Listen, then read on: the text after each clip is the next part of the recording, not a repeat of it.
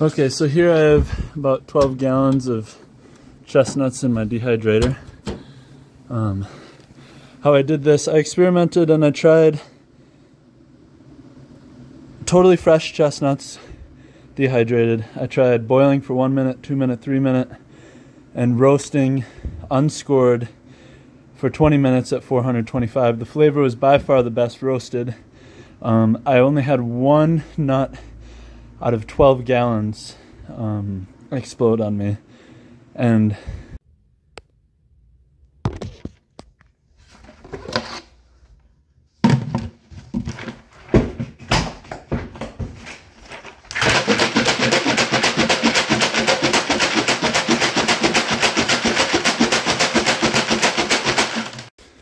so this is working pretty well. And this is just dehydrated for 22 hours after roasting at 350. One thing I wanted to note is you can't dehydrate first and then roast.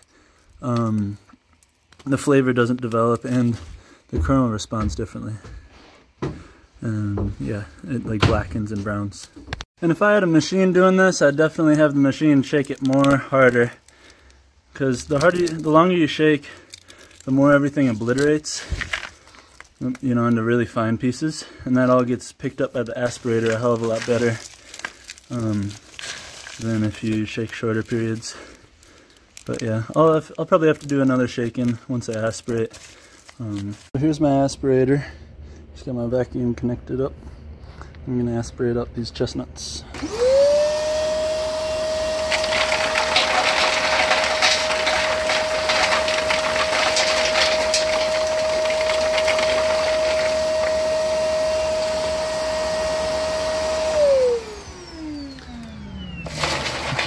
So it cleaned it up, got a lot of the fines out, but clearly I put too many nuts in the bucket and didn't shake hard enough and long enough.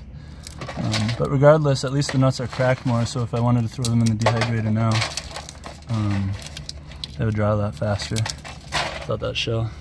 So I'm going to aspirate all this. Okay, so this is all aspirated. Clearly I needed to shake it more. Again, with the machine, wouldn't be an issue. Here's the coarse stuff that gets caught by the aspirator. I'll probably use this in my fireplace. I don't know exactly how yet. And then this is kind of interesting. What came out in the vacuum is this really fine wool. It feels like cotton. And this is all from the chestnuts. This was empty before I ran the aspirator. So I'll give that to someone crafty and see what they can do. And check this out. So I've been roasting at 425. It's 11 minutes in right now. And I've already done 12 gallons this way. And I've only had one explode. So I don't think you need to score your chestnuts. It ended up being about 4 gallons from, I forget if it was 10 or 12 gallons inputted. But yeah, the final product is great. I'm gonna keep these whole until I want to grind them in the winter for making flour or cooking in soups. But yeah, the process works. It was really simple. I'd say it took a little more time than harvesting wheat with a hand thresher, but it was like pretty efficient, at least from a subsistence perspective.